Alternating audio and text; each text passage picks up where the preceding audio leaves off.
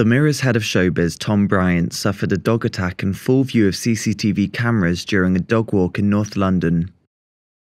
As he was walking his dog last Saturday evening around Haringey, North London, he noticed a cyclist go past with a black bully-type dog running off the lead in front of her.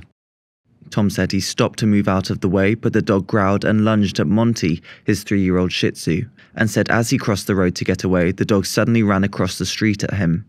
Tom said, "I scooped Monty up into the air as the dog smashed into my stomach. Time and time again, the dog flew at me, trying to attack Monty, its head often crashing into the wall. Kicking the dog away earned me a split second to hold Monty aloft high above the wall, determined to keep him out of harm's way. Suddenly, our attacker was jumping up at almost head height before it sank its teeth deep into my arm. With blood now pouring down my t-shirt, the woman suddenly appeared, mumbling a non-apology as she tried to restrain her dog. Tom's dog was left relatively unscathed, but with a little graze to his leg.